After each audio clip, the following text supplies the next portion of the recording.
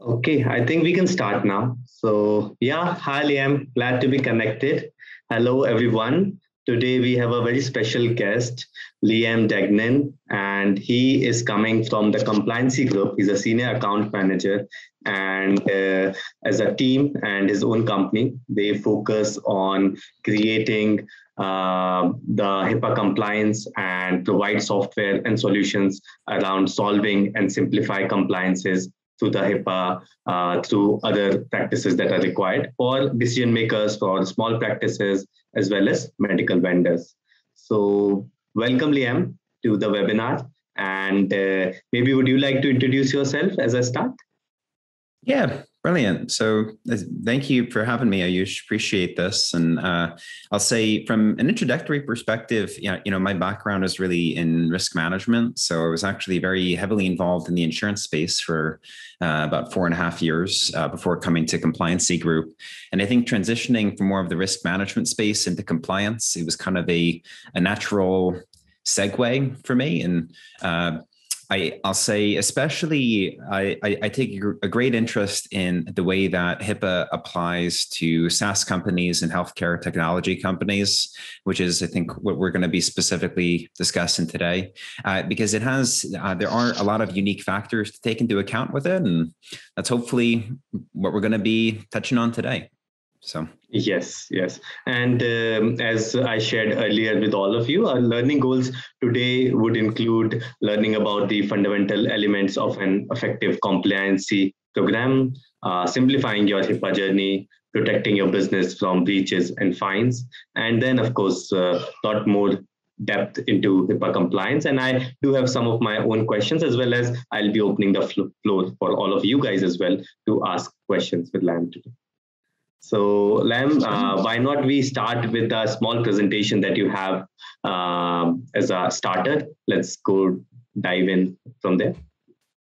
Yeah, that's perfect. And so what I wanted to do just to start is a lot of the more nitty-gritty details we're going to be getting into as we go over different questions and things. So feel free to ask your own questions even as we go through here now so that we have them and the questions that Ayush had prepared as well. But just foundationally, I thought it would be helpful to go over some of the very general basics of HIPAA compliance in terms of what you need to be keeping in mind, how this usually applies to somebody like, let's say, a SaaS company, software provider, healthcare technology company.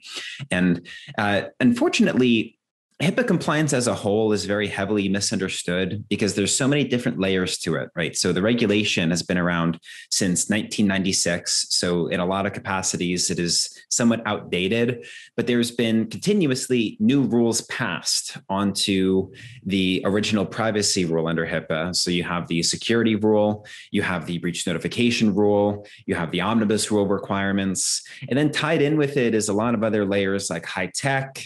There's something called macro MIPS within the healthcare space, which is more regulated by the CMS.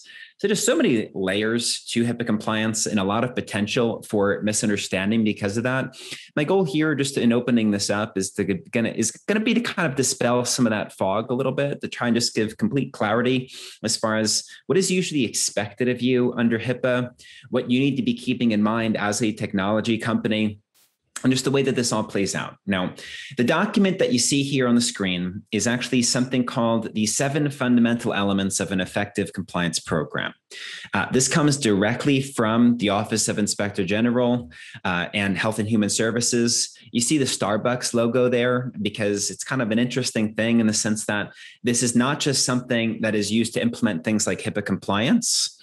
This is actually something that a lot of big corporate environments use to build their brand and standardize their operation across a very broad spectrum of locations, providers, services, even so companies like Starbucks, even big corporations like Amazon, even if they're not heavily regulated, are using some version of this to ultimately streamline and grow their operations. So this is not just something that you would be wanting to use in a heavily regulated environment. This is something that you could use in general just to grow your business. Now, before we get into all of the different specific elements here and the different requirements, most important thing to highlight is actually just that word effective. Okay. What is required under HIPAA is that you have an effective compliance program. What does that mean? Well, a lot of the regulation is so broad that it was almost written in a way that's intentionally vague. Because if you think about who HIPAA has to apply to, right? You have massive hospitals and insurance companies, and then you have small single doctor practices. You have huge corporations like Amazon, Microsoft, and Google, all three of which are actually regulated under HIPAA because of the services that they provide in the healthcare space. And then you might have a small startup software company. Many of you might even be in that same category. Where you have to kind of begin when it comes to HIPAA in navigating all of this, it's not just a matter of checking these things off of a box for the sake of saying that you did it. It's a matter of practically understanding what could be somewhat vague, broad guidelines, and then implementing them into your company in a way that's going to be specifically effective for you. Right? Because what's effective for you would probably not be effective for a corporation like Amazon or for a healthcare company or for anybody else in between, right? It's a uniquely individual thing, but there's some general guidelines that you could follow in the realm of making sure that this is being done properly. Because what tends to happen within a software company, let's say, is you're very heavily technology focused, okay?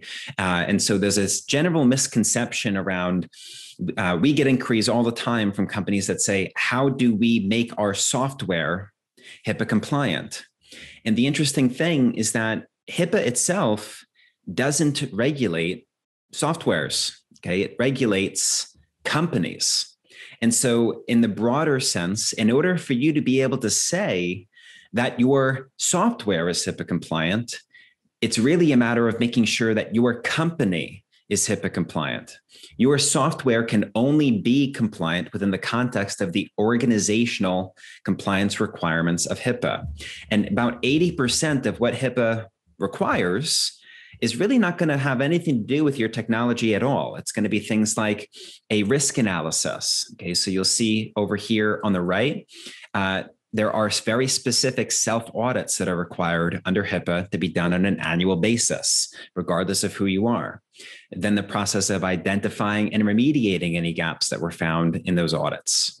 Now, the bulk, about 80% of what HIPAA would require you to implement, 20% of it, yes, might be related to your technology, your software program, different measures that need to be implemented there. But a lot of it is going to have to do with implementing clear policies, procedures, trainings that need to be done for HIPAA with anybody on your staff who might be exposed to patient data as a result of the services that you're providing, tracking that documentation. If there are third parties that you're working with, making sure that you have business associate agreements in place with them, that you have clear processes in place for managing any incidents, okay? Here's what tends to happen is that when you are very, let's say, focused on just the technology piece, or let's say the IT security side of this, you wind up having gaps in a lot of these different areas when it comes to HIPAA compliance, because HIPAA is a very administrative regulation. So you might do something like a security risk assessment, neglecting the more other administrative audits that are required for the HIPAA risk analysis, but then you'll only have security-related remediation efforts. You'll only have security-related policies, procedures, and maybe only some trainings. You'll have a lot of missing gaps in the higher level compliance program requirements of HIPAA. So in order to do this properly, it starts with that full HIPAA risk analysis, which is then going to tie into all of the other kinds of documentation that you need. Okay. That is the only way that you could really say that your software is compliant, right? Is if you know that your company as a whole is HIPAA compliant. And so that's where it always needs to begin. Now, I give that just as a general, we'll say, introduction to the overall framework. Of course, that is very high level. We can get a little bit deeper here into some of the more specific requirements, and I'll kind of break everything down. But happy to start taking questions here, Ayush. Sounds great. And I think it sets a very good tone for the discussion because I think, Liam, you've done a very good job in terms of, keeping it very simple, but still very useful points here, directly differentiating around the areas where people may confuse a lot, actually. Like I myself providing software service in healthcare, and I can see myself, having all these questions which you just shared, around like how things are really. Like it is always like there's so much literature available, but it's not as clear as you just cleared it out. So thank you. No, of course. And I think a part of the problem is, frankly, if you're doing research online regarding HIPAA compliance, a lot of what you could read is going to be designed for a medical practice or a hospital, right? Because that is who HIPAA was originally designed to regulate. Right. It wasn't until 2013. So in 2013, there was something passed called the Omnibus Rule, which is where business associates or healthcare vendors now needed to become compliant because they were providing services to covered entities that exposed them to patient data. There was a 5-year grace period on that. So it wasn't even really until 2018 that the government started enforcing this, which creates a little bit of a backlog now, right? Because we're about maybe 3-4 years in, right, to actual broader HIPAA enforcement. But that's part of why it can be a little bit difficult to get clarity on some of these things. Yeah. Right. So some of the questions that I follow are very typical, I'd say, especially, questions that I even come across with our customers as well. Like my first question is like, could you walk us through the steps that one has to take, or your recommendations to initially become HIPAA compliant? I understand some of these things were already covered in your presentation, but would you like to comprehensively explain this? Because that's the first thing everybody questions. Like, what are the steps that I could just take to at least get started or initially get HIPAA compliant? Yeah. So the most foundational requirement of HIPAA is going to be that initial risk analysis. Okay.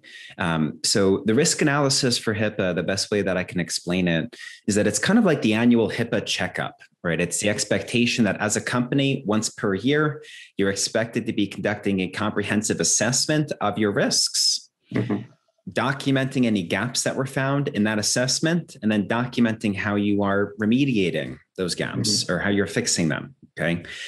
The risk analysis for HIPAA breaks down into 6 individual audits. So if you wanted to be writing some of this down, I could, of course, even we have some resources that could be provided on some of this. But basically, the 6 audits that you need to be done, and forgive me, and for most of you, this would only be 5 because there was a privacy assessment that would not be required since you're not treating patients. First, there's a general IT risk analysis. And something called an asset and a device audit, meaning your overall IT systems need to be audited, along with any devices that you have that could be connecting to either your cloud services or be able to access directly your client or patient information. Okay, so that's kind of the IT aspect of HIPAA.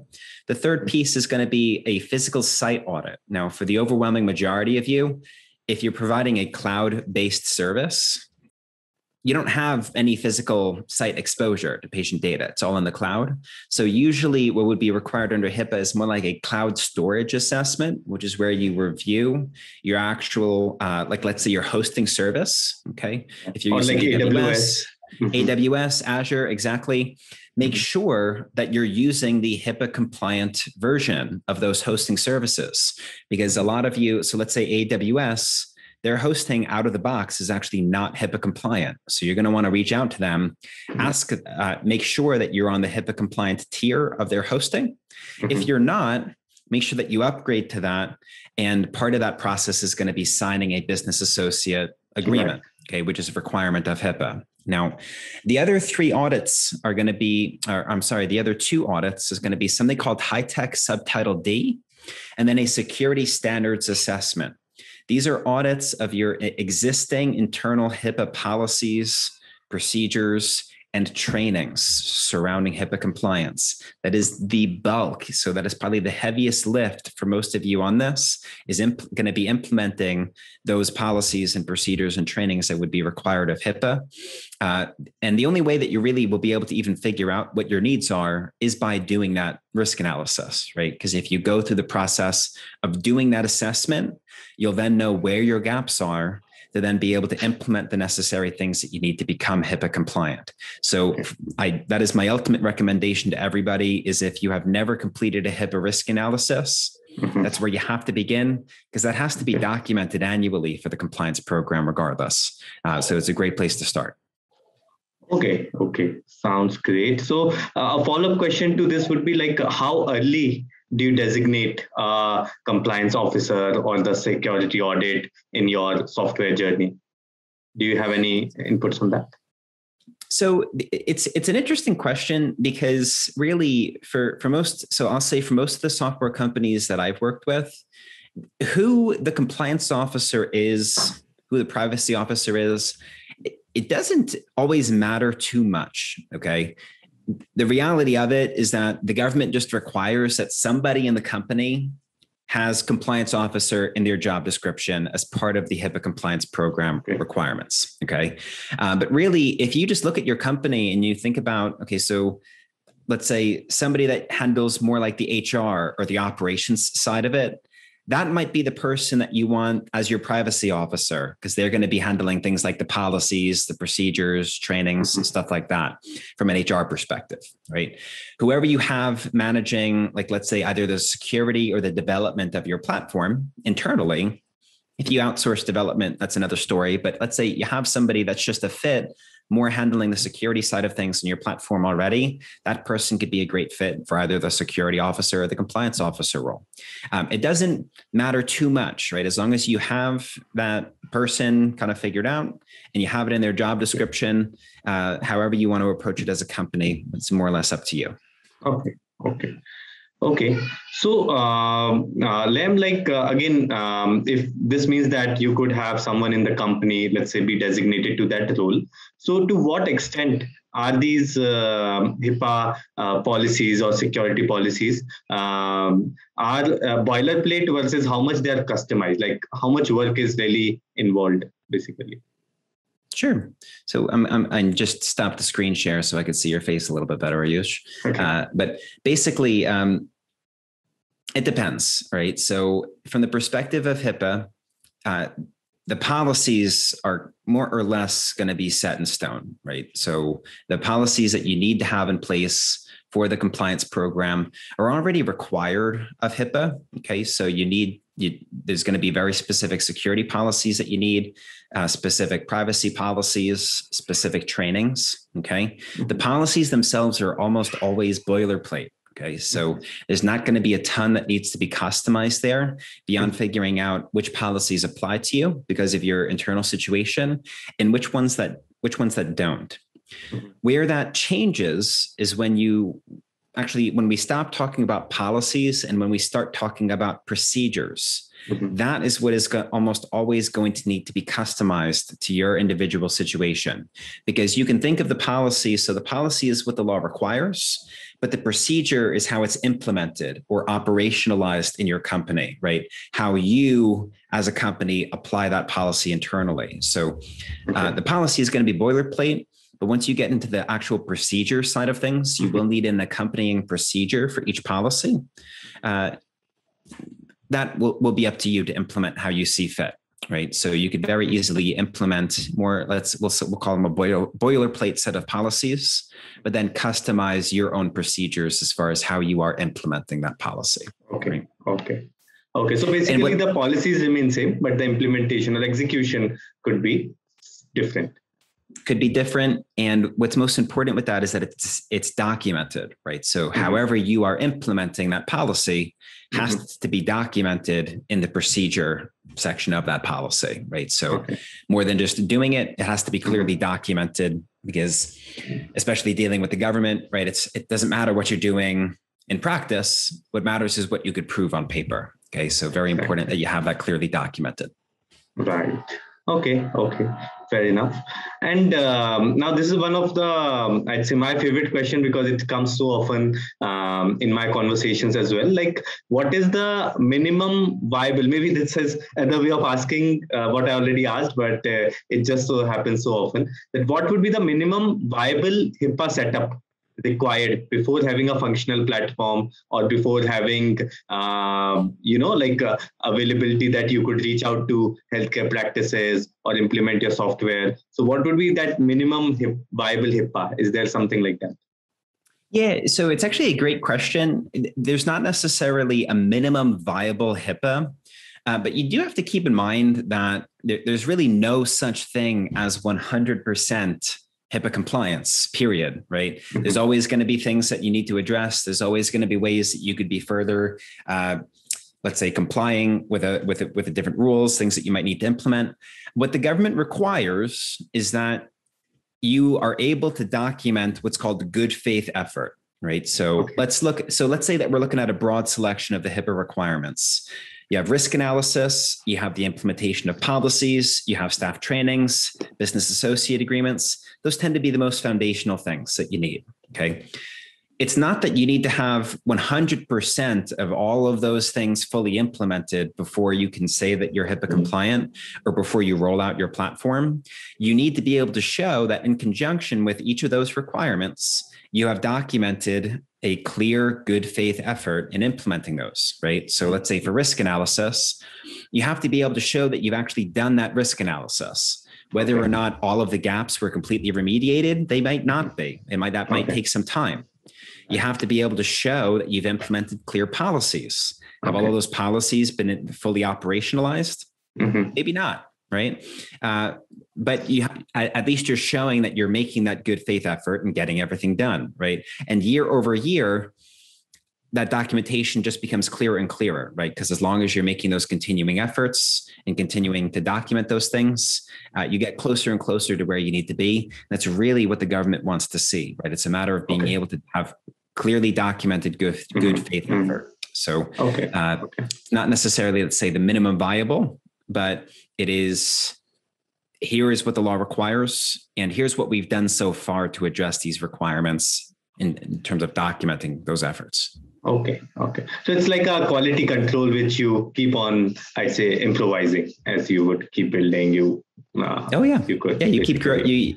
It's a continuous process, right? To the government, this is not like a one and done type of a thing where you do this and then you're finished. It's a matter of, that's why that risk analysis has to be done annually, right? To the government, this is an ongoing process of continuing a culture of compliance, really, within your company. Right. Okay. And let's say, again, another question that was passed on to me by a healthcare entrepreneur is, while you want to safeguard the data, you also need to enable data visibility, especially for health insurers and other third parties. So what is a HIPAA compliant manner to do so? Can you say that last part one more time, Ayush? What would be the HIPAA compliant manner to do so? Because you also have to create the data visibility as well. So let's say you need integration with insurance, you need integration with say a EMR or a EHR. So what would be the right compliant manner to share data? Yeah. So what matters under HIPAA really doesn't have very hyper-specific technical security requirements. So you won't find that the regulation says, hey, you need this level of encryption implemented, you need this level of backup, you need this specific certification. There's nothing like that that's going to be in the reg, okay? What the regulation states is that it's going to vary depending on your situation, right? Because what matters is that you be able to show that if you identified an area of risk, that you did what you could to address that area of risk, right? So usually the simplest way is just to make sure that the data in the platform is encrypted, right? An even easier way to do that is to make sure that whoever you're using for hosting is fully HIPAA compliant as well, that you have a business associate agreement, because then as long as they're accessing it in that type of a secure environment, that's all that HIPAA is going to really care about. Okay, so HIPAA is not very technically heavy when it comes to that sort of stuff. Okay. So that means that your business associate agreement is kind of that centerpiece in integrations, for example. So what we would like to know more could be like, what are the steps of arranging the right BA, like so that like what are the things that companies need to look into when they are having that business associate agreement, and what are the things to make sure that this BA is really compliant, so that they don't end up having a BA but still finding that okay, they missed something. So are there any steps or elaboration you could provide on that? Yeah, so the BAA is really a standardized legal document, right? So you could even just go right to Health and Human Services and look at their BAA, right? Okay. And compare it to the BAA that, let's say, a vendor is asking you to sign. If you find significant discrepancies there might be an issue. Now, the majority of the big companies are going to be fine: Google, Microsoft, AWS, okay? But there are a handful of predatory vendors out there that would put stipulations in a business associate agreement that basically make you liable no matter what, okay? So you want to just keep an eye out for that. It's always good to review with legal counsel anytime you're signing that type of an agreement, okay? But the BAA is meant to be standard. Now, there is an additional stipulation under the omnibus rule, which states that more than just signing a business associate agreement, you have to have assurances that the vendors that you're working with are compliant. This could be something as simple as doing a very basic vendor audit, right? So let's say you're working with a vendor, you send them a set of questions concerning their own privacy and security processes. It could be something like that. If it's a company like AWS, okay, or Azure, you already know that they have security certifications in place, like SOC 1, SOC 2, some of the NIST standards that actually would supersede the requirements of the HIPAA security rule. And so if you know that those types of security certifications are in place, you can feel comfortable that that type of a due diligence is not necessary. But that's kind of what you want to be on the lookout for. So just potentially predatory vendors or business associate agreements, it's always good to consult legal counsel. And if it's a vendor that you're not sure, like let's say they don't have any advanced security certifications that would let you know that they are compliant already, always good to ask a series of questions regarding their own compliance program and their security standards that you can then have clearly documented as those assurances in that case. Are these questions easily available, or these are questions that still require some expert to frame or something? So it depends. You could very easily base the questions off of your own risk analysis. So let's say you take some of those security questions from your own risk analysis and use that to build it out. In the example like us, so it's not a bad idea to again either get legal counsel or consulting in the process of generating that type of a questionnaire. We have one that's already pre-built that our clients use, which could be sent out. So if you're able to find something like that, that could be a great idea. Okay, great. And I do have one last question from my end, and then I'll also open for others to ask. So one last question is that, during this conversation, what I've understood is that eventually HIPAA is something not to be afraid about. These are eventually security safeguards, basically making sure that you are following the right practices to handle data and to make sure that, there's no data breach or data risk and so on. So a question like looking from, I'd say, the other side of it is that how this all is different from your typical security policy, which could include, let's say, premise access restriction or data encryption. So these are things like I think overall corporations or companies would already have in place. So what is the special place of HIPAA in all of this, really? Yeah, so let's say a very general security policy, right? It'll more than likely get you close to where you need to be for HIPAA. The trouble is that documentation would not suffice in the event that there was some type of a HIPAA audit or a breach and you were being asked questions, because the regulatory codes associated for HIPAA have to be built into those policies, right? Because more than just a general security policy and procedure, the policies that you would need for HIPAA is what the law requires. Okay, so it cites all of those regulatory codes And then it explains the corresponding procedure that you have to satisfy that aspect of the regulation. Okay. So, and then, of course, there would be additional privacy requirements under HIPAA, things like the BAAs that you need, the specific HIPAA risk analysis. So implementing a general security policy infrastructure, something like that, could be a great place to begin on your way to becoming HIPAA compliant. If you intend on doing it anyway, you might as well just address HIPAA to begin with, because then you'll have everything that you need as the company is growing, making it more scalable as you go. So we work with a lot of startups, and for a startup, implementing a HIPAA compliance program can be really a piece of cake. Okay, it's not complicated when it all comes down to it if you do this early. But let's say down the road, when you're a more well-established company and you have a lot of established processes, documentation, it can be a little bit more difficult, because then we're circling back, trying to figure out what's there, what's not, comparing, contrasting, swapping, replacing, right? And that is a little bit of a more involved process in a well-established company. So it's always best to do it early if you can. Okay. Makes sense. Great. Thank you so much. This has been, again, I mean, I'd say wonderful, but I mean really beyond that also. It's been really, really very good, Liam. So much good information. So awesome. I see few questions already coming in. Maybe I'll start taking them one by one. So I see Michael has asked, if you are using AWS or the like, and they have a breach, what are your responsibilities, actions, or liabilities? Yeah, so this is exactly what the business associate agreement is for, right? So the business associate agreement, what it essentially says is, so let's say, Michael, your company, okay? In signing a business associate agreement, you're saying, I am responsible for my HIPAA compliance and any breaches that happen on my end. AWS is responsible for their HIPAA compliance and any issues that happen on their end, meaning it creates almost a firewall between you and any outside third parties, because if AWS has a breach, you cannot be liable for something that happens as a result of that.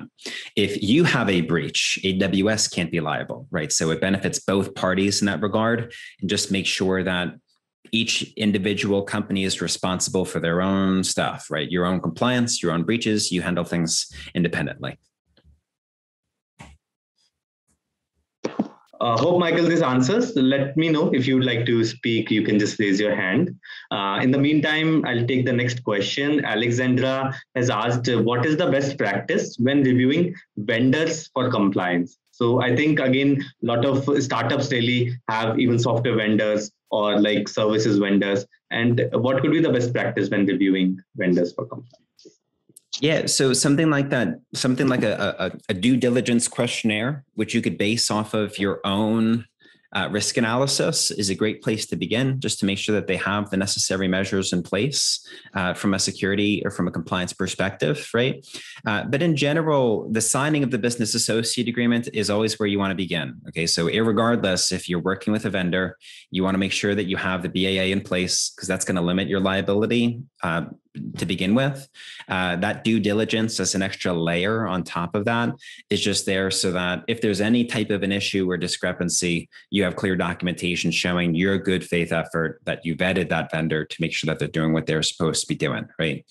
That due diligence can be in the form of you just sending them that question, or it could be in the form of you checking to see if they have other types of existing security certifications, which would supersede the requirements of HIPAA. So SOC 1, SOC 2, I think ISO 27001, NIST 800, 171, all of those frameworks will more than satisfy the HIPAA security rule requirements.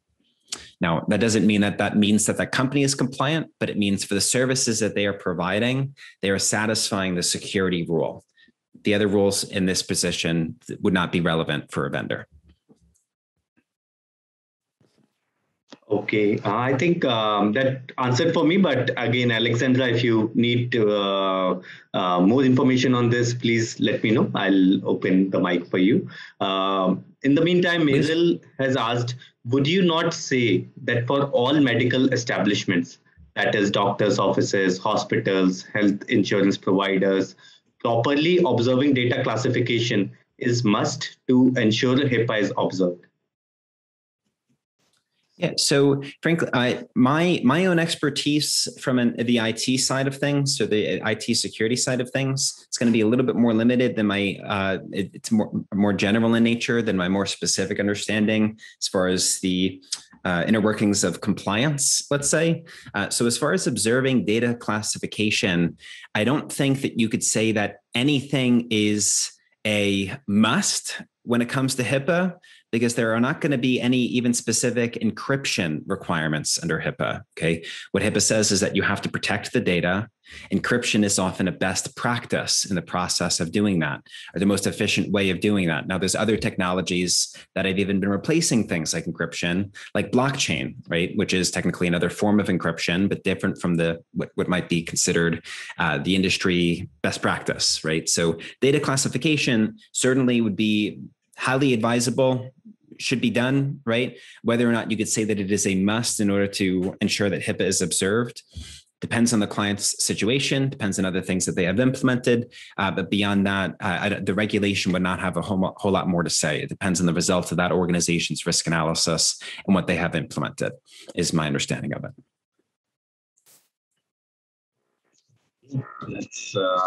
That sounds understandable.